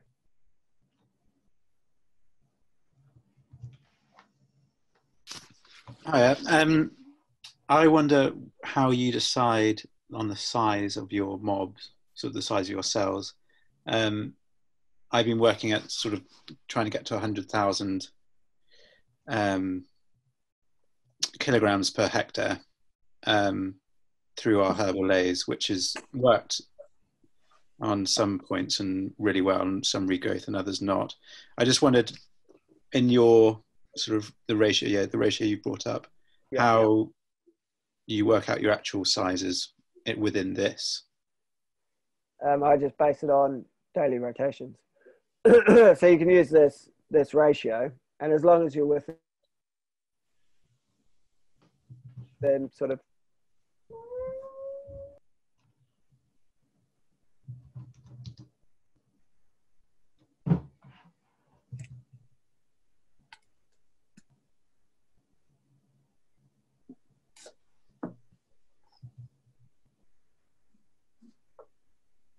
guide like that, you know, it just kind of, it's like, well, there's no point in trying to chase these elusive figures. You just simplify it, and so as long as the animal is being fed appropriately, and that's where I go for that 3% body weight. So it's just a simple calculation of your size of your mob multiplied by how heavy they are, multiplied by 3%. As long as they're getting that, then they are going to perform. And then it's easy. It's an easy calculation, because it's basically, you know, you look at your dry matter assessment and then you just break it down, and it just turns into a calculation. But I do think that this formula devised by Mr. Mitchell is really, really quite clever. Okay, yeah. But I mean, you can get really complex. You know, there's programs, you can get FarmX, FarmIQ, that you put all these figures into the system and it will give you a field size. But you know, it's essentially, you have an allocated area. If it's up to your welly, I mean, in New Zealand we have a lot lower gumboots over there, so if it's a red band, it's about 3,000 kilos to go into a grazing situation. You don't really want to eat it down any more than a third. So say you want to take them out at 2,000 kilos, you've got 1,000 kilos of available dry matter in your field per hectare, you know, and then you just work it back. And I think, you know, if you're feeding animals that sort of 3%, it changes with dairy. I mean, dairying is a little bit different because it's not necessarily as natural as running sucklers or sheep. Yeah, I don't know if that was helpful or not. No, that is, yeah. I think it's just a balance between the theory and actually what works on the ground, isn't it? Yeah, exactly. Yeah, exactly. And you know, you can do the calculation. There's lookup tables. There's loads of software out there. You can set up a spreadsheet. I've done that all my a long time. You know, I started in the dairy industry, so it was all about that sort of maximizing grassland efficiency in New Zealand. And you have these really complex spreadsheets with feed wedges and rotation plans, and you know, it just gets super complex. But when we kind of got onto this, I was just like, well, you know, I'm running beef cows. It's fine. More about the quality of the feed that they're getting and understanding at which point they should be feeding on that. I think is the most important thing. And don't worry about utilization, because you're not actually wasting the grass. It's there. It doesn't matter. If you don't take off enough, come back on the next rotation, it's still there. You know, it's not wasted. If you're trampling it down, you're feeding the biology. It's not wasted. There's no wastage. It doesn't matter. It's only when you get to these like precision grazing type guys. And I've been there, you know, I did it. I have been there in the past. And you actually understand that it doesn't really matter. Yeah.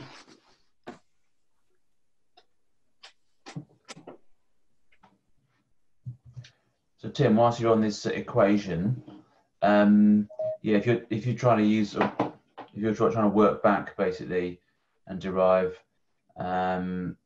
grazing periods, where would you get the recovery period from? If that's a constant in this case, so where is that derived from? Yeah, I mean, the recovery period is based on the recovery period at the time that you do this calculation. So I would sort of every month or so, depending on, so you're looking at the season. So if you've got a period of dry, which we've just had, that is a particular growing season. You know, nothing's really going to change in that season until it rains. So if you're looking at your weather forecast and you can't see rain for the next couple of weeks, stay to that rotation. Stay to that rotation that says it's not going to rain for a long time. So you'd say, okay, I'm going to go to a 100-day rotation, because at that point in time, if that stays like that, that's how long it would take that plant to recover. As soon as it rains, you know, boom, it's going to grow. So then you get a period of a couple of days of solid rain, you know that the weather pattern's changed, and you can say, okay, so the goalposts have changed a bit. I'm going to change my rotation from 100 days to something like 60 days. So then you change it up again.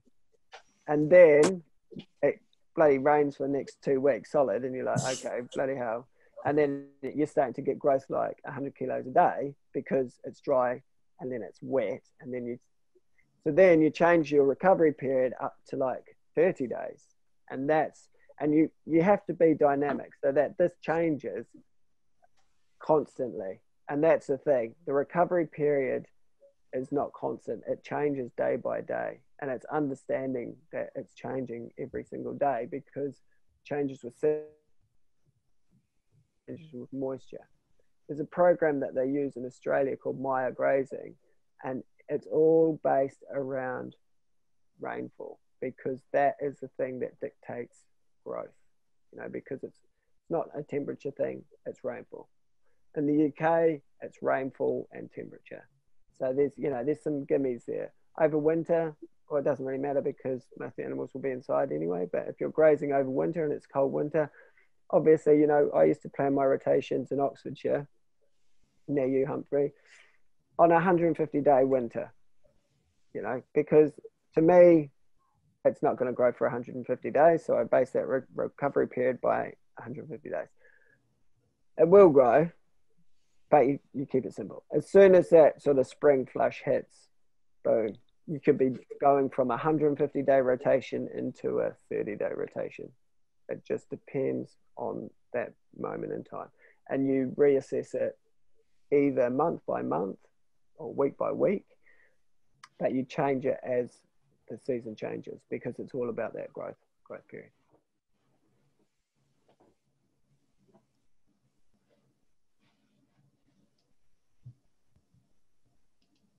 Yeah, hi. I've got to apologise for turning up halfway through, so you might already have covered it. But just when you're leaving the higher residuals and whatnot, how much of that applies to perennial ryegrass? Because we've got a number of pastures with still quite a dominance of perennial ryegrass, and we find we have to go in quite hard, especially mid-season, and otherwise you just end up with it going to head. And this is grazing dairy cows, so you've just got to maintain the performance a little bit. And would you suggest going in a little bit harder mid-season and then pushing the rotation, doing a bit more, take some, leave some later on in the season, possibly? I would suggest reseeding your entire farm with a diverse multi-species lay and getting rid of your ryegrass, because ryegrass does not suit this system. It's not designed for this type of system. It's a shallow rooted plant. And unfortunately, if you let it go, it will just turn to seed. And it's just, you know, I was on a dairy farm the other day and they had exactly that same issue. As soon as it turned dry, it just went to seed and it just lost all feed quality. What you can do though is you can understand how that plant functions and lower your residuals, but so that you are only ever taking half the plant. It doesn't matter how big the plant is. You know, you could be working with a plant that's this big. As long as you only graze to there, you're not affecting that plant. And then what will happen is that plant will grow. And then when you come back to here. And then that plant will grow. And then you come back to here. And then it's the stress. So if you hit it too hard, so if you take it back to here and it's stressed, then you're just amplifying that stress. And you're just going to have more issues with heading. But ryegrass is a challenge, unfortunately. Yeah. I mean, we do have some good seed stocks of native grasses on the farm. We are seeing them coming in more and more over time. Yeah. I'm reluctant to do too much ploughing or overseeding of anything. No.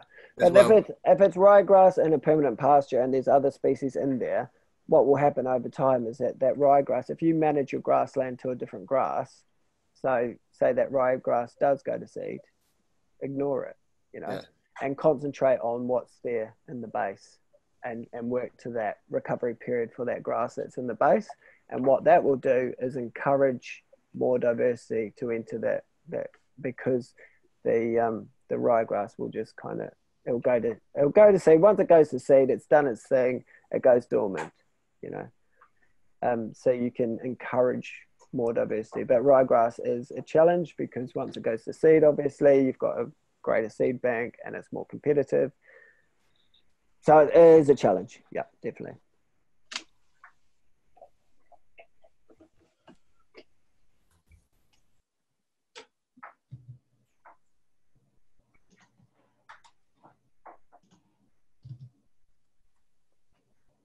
Good. We've got about 15 minutes if anyone has anything else.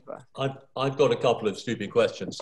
I'm Nat. I've got a beef herd on a permanent grassland, but I'm stuck in the Stone Age in my thinking. So nobody mentions topping. Now, if I got a field that's been grazed and it's got docks and creeping thistles coming up, nobody's mentioned the word topper. Do you keep your topper in the shed and never use it in your system? Pretty much, yeah. Well, you know, I've seen docks are an indication weed. You know, basically there's issues with your soil. You've got compaction issues or pugging issues or too many nutrients, heavy, bacterial dominance. So they're just a symptom. So by topping them, all you're going to do is encourage. Docks are insane. You know, you cut off a piece of dock and it'll grow. It doesn't matter whether it's the stem or the leaf or the bloody root. You chop it and it'll just be more docks. So you think by good grazing you can actually gradually get the right species mix in and get those symptom species out, obviously. By good grazing, but then by addressing other soil health issues. Yeah. Okay, my stupid question number 2. I've got some very low phosphate fields. Now, do you go out and buy bags of phosphate, or do you rely on good grazing management just gradually to return the balance in the soil? I would work with my high phosphate fields and do a nutrient transfer. So play around with the grazing as well. And also you can take hay from the high phosphate fields to feed it out in the low phosphate fields. Okay. Basically, if you look at your farm as a whole system, then you get to understand that you can change. But also, as your soil health improves, access to these minerals will improve as well. Yeah. And if you start putting on soluble fertilizers, again, you're just breaking that bond, you know. And Neil's will be hot on this as well, because that's well, actually, I'm organic, and I'd only put on some GAFSA or something, you know, some kind of. I mean, you can put on. So if you put on a small amount, just to get things happening, And then what it does is it encourages the plant to then, you know, it sort of gets it going, but it doesn't overwhelm it. It's when you dump fertilizer onto a plant and overwhelm it. But what I used to do in New Zealand is we had like a little vortex sprayer type thing for putting on biological amendments, and you can put like a little bit of sort of guano or something like that into that mix blend, and with other things like humates or certain soil amendments to get that biology functioning. And then because it's already there, the plants will absorb it easier, and it's less likely to actually go into the soil, but more likely to go into the plant. So you can play around, but try not to just go out and chuck fertilizer on there, because you're kind of defeating the whole purpose of what you're trying to do is create that link between the plant and the soil. And if you're feeding the plant from above, you're basically breaking that link, because it's like, well, I'll just get it from there. But it would generally be a soil health issue, and these things like docks definitely demonstrate that there'll be sort of, you know, some pugging or some sort of compaction issues because they've got a deep taproot. Docks are a fantastic plant, you know, they're drawing up minerals, and when the soil is not so high in nitrates, you will see animals eat the leaves. Like we've got the sheep out here have stripped off all the dock leaves because they're high in minerals. So weeds generally have the highest mineral content. I mean, docks are one of those things that just annoy everyone. There's things, I posted this on the forum the other day, but I got shot down. But, you know, there's a guy in New Zealand who harvests docks and thistles and all sorts, and he puts them into a big tank and lets them brew down, and then he sprays that back onto his fields, because what that's doing is speeding up the process to transition the field, because that plant is trying to do that. You know, it's putting those minerals out there, so you can speed that process up by sort of enhancing that. And, you know, that kind of comes from that sort of, I don't know, biodynamic idea or something. Some people think it's wacky, but, you know, what you got to lose, as long as you don't have heaps of dock seeds in there and you're spraying out dock seeds. But, if, you know, the dock seeds are going to be there anyway. But, yeah, it's generally just a symptom of an issue. Yeah, thanks.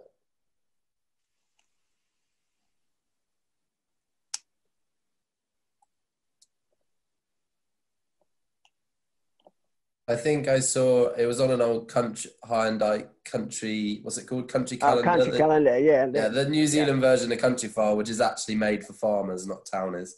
I think I saw that guy, and he was an ex medical clinician. And yeah, he was doing it. Everyone was like, "Oh, you're a nutter." And then the Maoris came around, and they're like, "Oh, we used to do that like 100 years ago." Yeah. And he didn't have any docks the next year. Like you say, the fact is the docks are there to do a job, aren't they? Yeah. And I mean, we in our herbal lays, I can't get over the chicory roots. You know, I had a dig in it. They were like 42 inches down, but you know what? A dock root's even better. Yeah, exactly. And you can substitute docks for chicory, because chicory is basically a palatable dock. Yeah. You know, and as you say, you get it at the right growth stage. Super high condensed tannins, aren't they? The sheep love the docks. Yeah, at the right exactly. stage. Yeah, exactly. And I've seen that process where one year you'll get a flush of docks, maybe because you like pugged it up or something, and then the next year you won't. And but they're always there. And also, if you can get some grass competitiveness there, because docks don't like to be shaded out as well. While I've got you, Tim, we're organic, as you probably know. Like, what's your view on like fly control within cattle? So like, obviously, I guess there's a bit of a predator-prey balance to play with. You know, we've got quite a few rivers going through the farmer. We've got loads of dragonflies, not so much of a problem up in other areas. It is more, a few people have been talking about like if flies are attacking the cattle or the animals, it's because they're stressed, or there's some people are linking it to like crude protein levels, and yeah, there's all sorts of wacky things. But I mean, I hate putting, you know, insecticides on them. What do you do, or what's your approach on flies? I mean, yeah, we used to get a few of them up at English Farm. I used to put garlic licks out. But if you're moving your animals, they tend to, you know, they kind of move away from them. The flies are attracted to their shit. So, you know, if you can eliminate a lot of shit in the field, and I've heard there are parasitic flies that will eat the other flies as well. And yeah, again, it could be down to that, like you're saying about the stress and the health, and it could be similar thing where, like with plants, if there's too much nitrogen in the system and they're stressed, and then they obviously attract a lot of parasites. But yeah, I mean, flies are a bit of an issue in the UK. In New Zealand, we're lucky we don't have biting flies. So I hadn't really experienced it until I came to the UK. But yeah, it is a tough one, especially with the eye infections. But I've also heard that that can be down to vitamin A deficiency as well, which comes from the greenness of the grass. Yeah, that's interesting. Good stuff, thanks.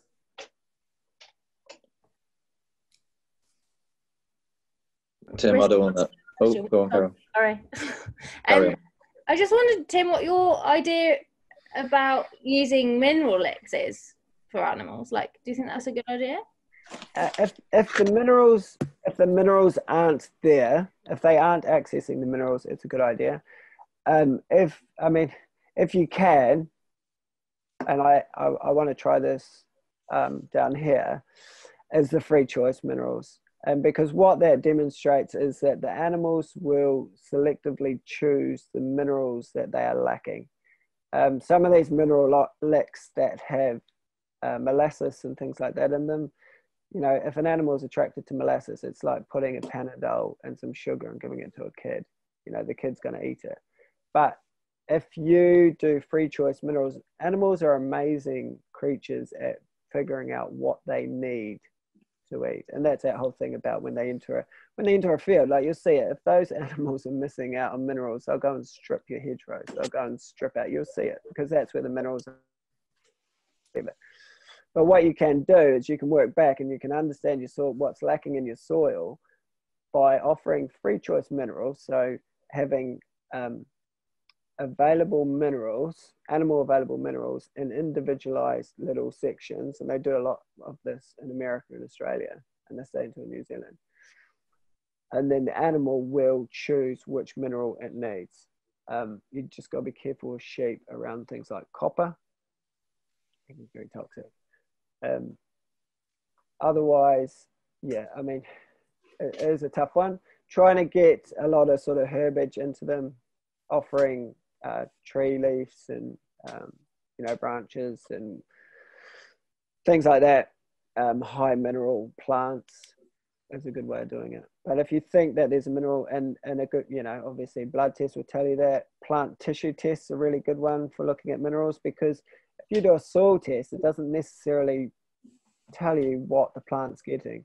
You know, the plant could be getting, especially if it's in a natural system, because when they do soil tests, they're obviously doing plant available minerals. But as you change your management system, you're unlocking different minerals. So a plant tissue test is a really good way of doing that, and then working your way back. Have you got any tips for sourcing the free choice minerals in this country? Because it doesn't seem very easy to get the individual. Yeah, not yet. I know, well, the brewers up in Scotland, Andrew, is he doing something with free choice minerals? Maybe John Cherry. Yeah, I'm sure there. I have seen people doing it. There's a guy down. He's on Instagram. He was one of your students, Niels, and he's playing around with free choice minerals for his sheep. So I imagine they are here. Like you'd be amazed at what's out there. It's just understanding, and I haven't quite got my head around that type of animal available mineral, basically, so they can break that down. So there's a certain form that mineral has to come in.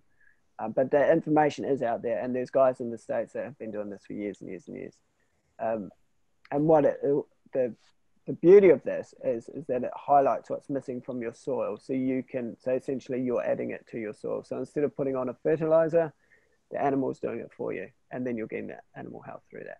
Other things that you can feed through your animal are things like humates, potassium humate, which is a really good soil amendment.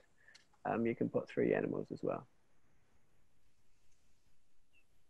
Just to add to that, yeah, we've been trying to source free choice minerals for the last couple of months, and we think we've got a leg in the door. We're in contact with Andrew Brewster, who's also from the same supplier, but at the moment it's it's not here yet. No, but it is getting really tricky. And I think the more to the point is that now everyone's looking at it, it's going to create a demand. So yeah, at the moment it has to come from the States, which is expensive, and you've got to get it by the ton. But yeah, if it arrives and it's the right stuff, I'll put it on the forum, a link, because it's been really hard to get hold of. Really hard. Yeah, and I think that's the thing, you know, once more and more people start using these things, then it will definitely become more available. Someone will see that there's a, you know, business opportunity there, and then obviously it will become more available.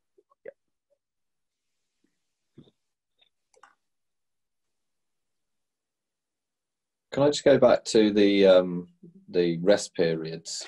Because maybe you said there's no such thing as a silly question, but if you're looking at obviously increasing your rest period during you know, winter, say, to, you know, 100 days plus, and you've only got a certain amount of available land, and obviously we don't want to be damaging soil structure by overstocking.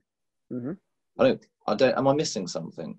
I can't think. Well, then your farm's overstocked, right? Basically, but you can also supplementary feed. So you can buy in hay and do bale grazing, and you know that's what supplementary feeding is all about. It's about making that balance.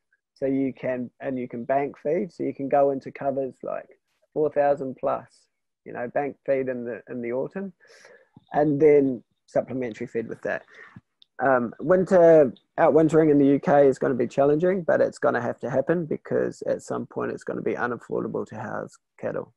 So I think the sooner that we get onto this, the better.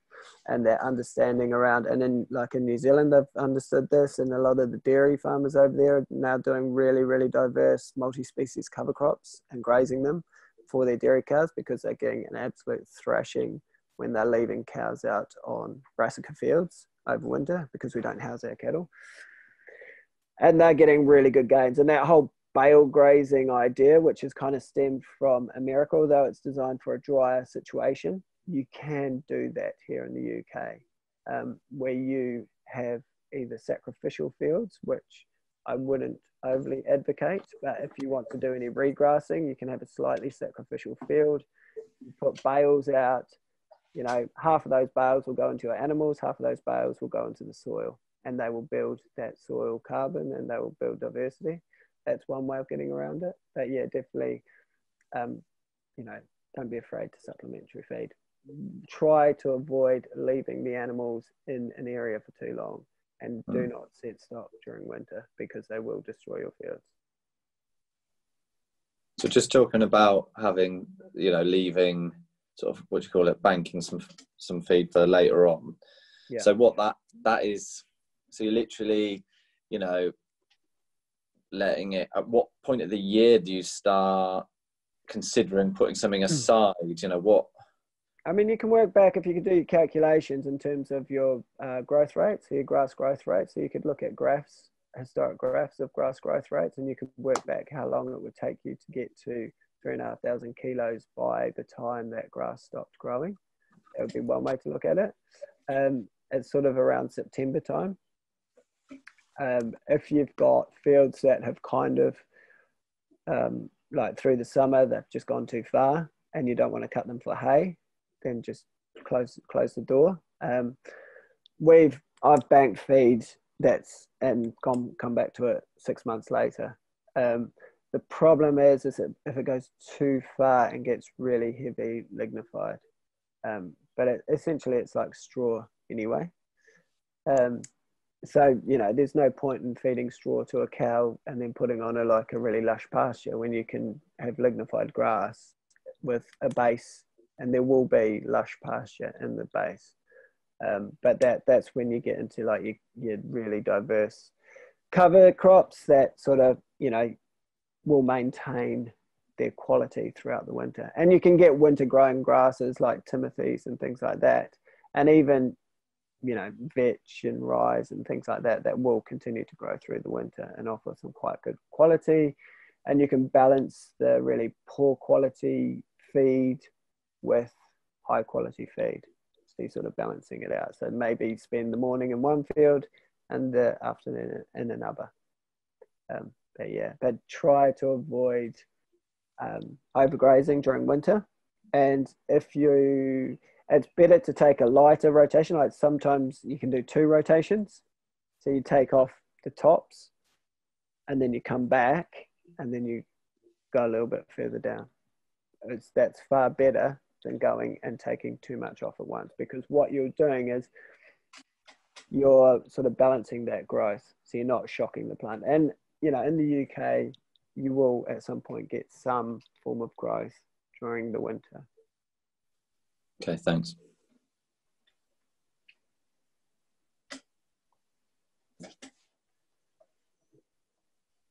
Good. Right, a few last questions. It is 7:30 and everyone's probably ready for dinner.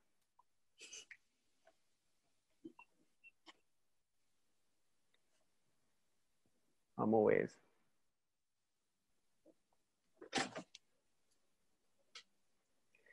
Good. If anyone does have any questions and they don't want to share them on this, then feel free to send me an email, either through my PFLA email or through tim@thepastoralcollective.com. And yeah, I've got a website, but it's not a very good one, timwilliams.farm. And I'm more than happy to, especially if you're in the Southwest, come and visit you and have a chat. Hopefully, Humphrey, I'll get up to see you soon. I was actually in your neck of the woods the other day. I went to Waddington Estate and met up with the land gardeners. So got some really exciting ideas around compost and compost teas. And yeah, so I'm going to talk to you. And I was also talking to Abby as well around the work with FAI. Yeah, nice. Sounds good. And so, yeah. So always keen to talk compost. Yeah. Well, I've got some really good ideas around compost teas. I really want to try some stuff as well. So hope to get up to see you soon. But yeah, feel free to drop me a question online. And yeah, James, hopefully I'll see you down in Cornwall as well at some point. Yeah, thanks, Tim. Oh, nice one. Cheers, Tim. Thanks, buddy. Okay. Thank you very much. Brilliant. Thank you. Thanks. Thanks a lot. Bye.